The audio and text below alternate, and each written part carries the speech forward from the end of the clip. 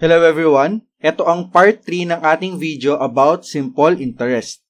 This is our formula. Our I, yung ating interest, yung tubo, is just equal to the products ng ating P, yung principal amount. Ito yung pera na invested or borrowed.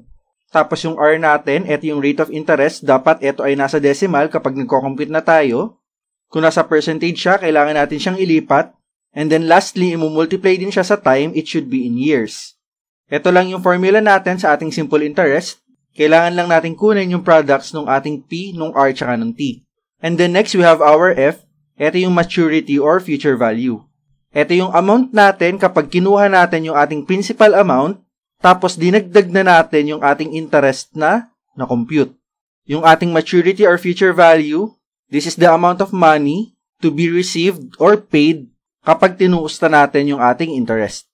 Now that we have our formulas, let us proceed sa ating example. This is our third word problem. Kung gusto nyo panoorin yung ating una at pangalawang example, ilalagay ko na lang yung link sa ating description. Now let us have this example. A businessman invested 80,000 pesos. Ito yung ating investment in a firm which will earn an annual simple interest of 12%. Nilalagyan na natin ng mark yung mga values na kailangan natin. But we have our situation. Financial needs arise and he has to take them out in 9 months only. Ang tanong natin, kapag kinuha niya na yung pera, magkano yung matatanggap niya? Let's start this problem with our given values. Ano ba yung meron tayo? Para pagdating natin ng computation, dire-diretso na lang tayo sa substitution. First, we have our investment. Ito yung nilagay natin na pera dun sa firm. This 80,000 pesos is our principal amount. So, this is our capital letter P. Meron tayong 80,000 pesos. Next, given na tayo, meron tayong annual simple interest rate of 12%. Kaso nga lang, ang problema natin nasa percentage siya. As we have discussed earlier, dapat nasa decimal to sa ating computation. Kaya yung ating 12%, kapag ililipat natin siya into our decimal form, dahil whole number siya, ang kanyang decimal point ay nandito, kailangan lang nating mag-move ng 2 decimal places to the left.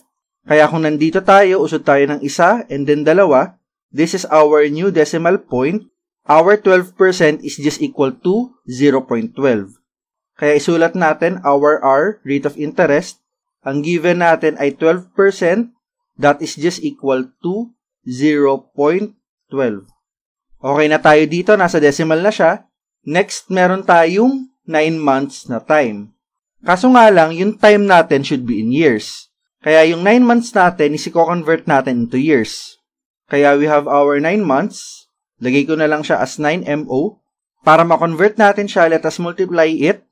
Dahil nasa taas yung months, its equivalent should be in our denominator. Tapos, we are converting it into years. Tapos, isulat natin yung ating conversion value. Sa loob ng 1 taon, merong 12 buwan. Kaya etong part na to, this is just equal to 1. Kasi equivalent yung nasa numerator na 1 year at dun sa nasa denominator na 12 months. As we have our units, pwede nating i-divide kasi nasa numerator to, we can remove our months. As we multiply, 9 times 1, this is just equal to 9. Tapos yung denominator natin is 12, so this is 9 over 12. Ano yung unit na natira? We have our years. Since less than 1 siya, this is just in year. Then, simplify na rin natin siya. Kunin natin yung ating lowest term. Yung 9 tsaka yung 12 natin, they are both divisible by 3. 9 divided by 3 is just 3. Tapos, yung ating 12 divided by 3, that is just equal to 4. Kaya this is 3 over 4 year. Isulat na natin siya dito. Our time is 9 months or 3 over 4 of a year. Then, ano yung kailangan nating isolve? According to our problem, ang hinihingi ay yung amount na kanyang makukuha. Ibig sabihin, hindi lang yung interest yung concerned natin, hindi lang yung tubo. Ang hahanapin natin ay yung final amount na makukuha ng businessman sa kanyang investment. So with that, let us start our solution. Dun tayo sa ating formula. For our simple interest, ang formula natin is I is equal to the products nung principal amount times the rate times the time. Kailangan muna nating dumaan sa ating simple interest kasi yung hinahanap natin na final amount, this is equal to our principal plus the interest. Kaya ang approach natin dito, kunin muna natin yung interest para makuha natin yung ating final amount. Since meron na naman tayong given values, isa-substitute na lang natin sila dito sa ating formula. Now, let's start our computation. Yung value ng ating interest ay, is this equal to, ang principal amount natin is 80,000. Kaya this is 80,000. Ang susunod na kailangan natin is our rate. Our rate of interest is just equal to 0.12. Then we substitute here 0.12. And lastly, our time, we have our 3/4. Nasa years na naman siya kaya wala na tayong problema. I-adjust lang natin yung formula ng ating final amount. Now we perform our multiplication. Gamit na lang tayo ng ating calculator. Isa-isahin muna natin siya, yung ating 80,000 times 0.12, this is equal to 9,600. Tapos imumultiply natin siya sa ating 3/4, which is equal to 0.75. Pero kung sanay na naman kayo gumamit ng inyong calculator, you may solve it directly. Input nyo lang to.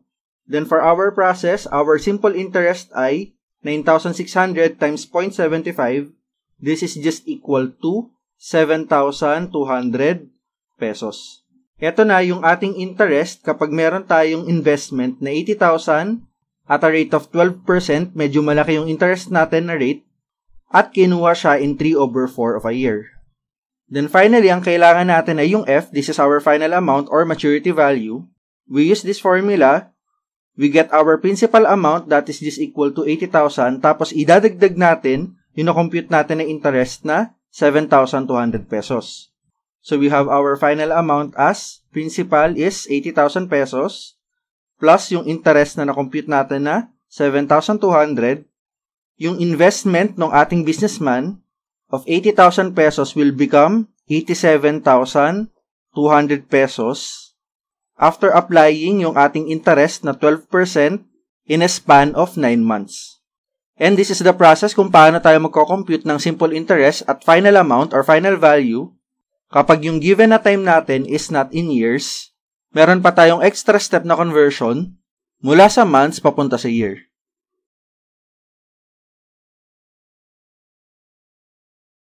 Hello everyone! I am Sir Kenneth of STEM Teacher PH. Kung nakatulong sa'yo itong video na to, don't forget to hit that like button, subscribe to the channel, and click the notification bell para updated kayo sa ating uploads. Bye!